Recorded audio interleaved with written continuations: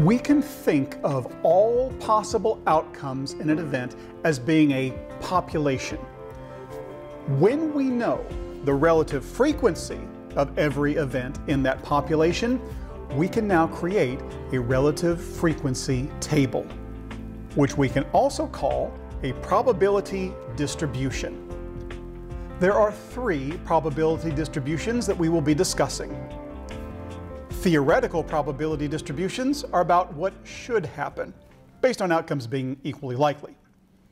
Experimental probability distributions are what actually happens in the result of an experiment.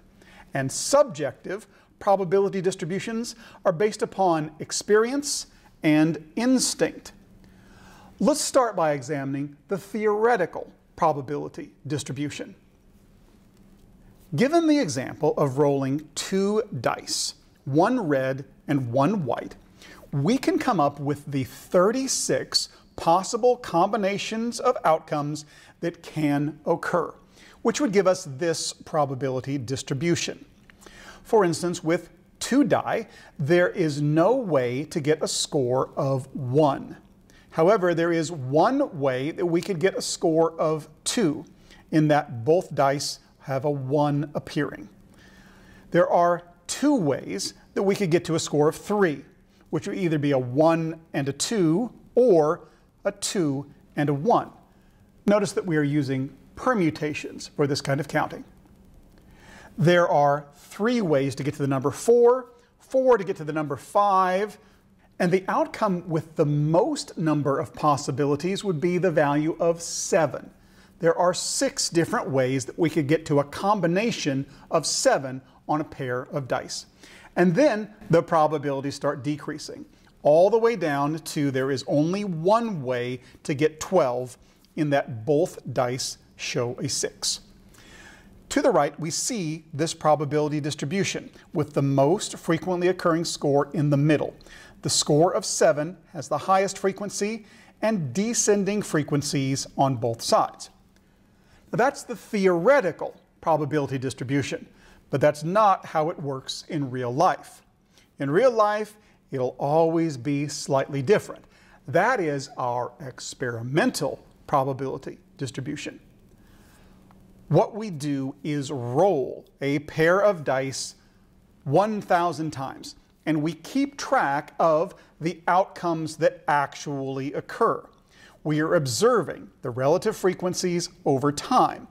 And what we find is that instead of this beautiful theoretical distribution, we get something that looks more like this. The number 7, although more frequently occurring, only happens 184 times, which is different than what we would expect. Now remember that this experimental probability distribution is what happened this one time. If we were to, oh my gosh, roll a pair of dice 1,000 more times, we would get a slightly different experimental probability distribution. But returning to this probability distribution, we see that it looks similar to the theoretical, but not exactly the same.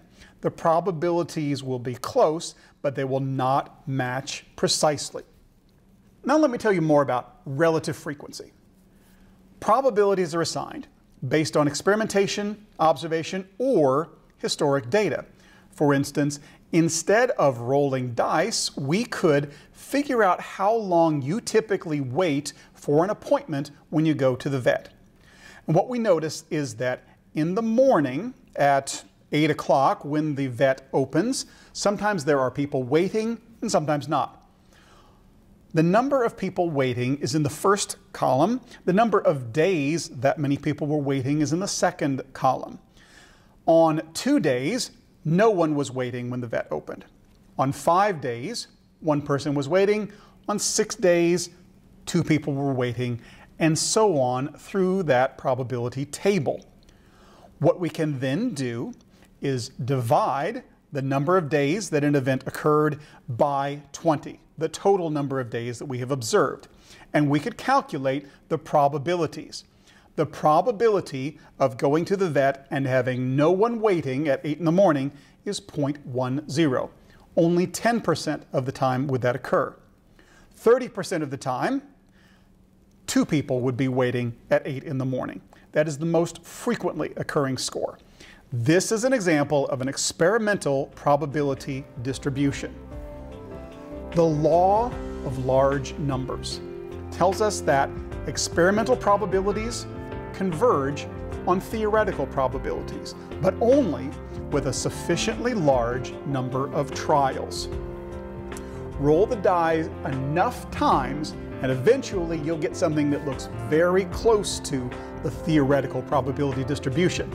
But it will take a long time, a very long time to get there. And that law of large numbers is something that we will visit again with the gambler's fallacy.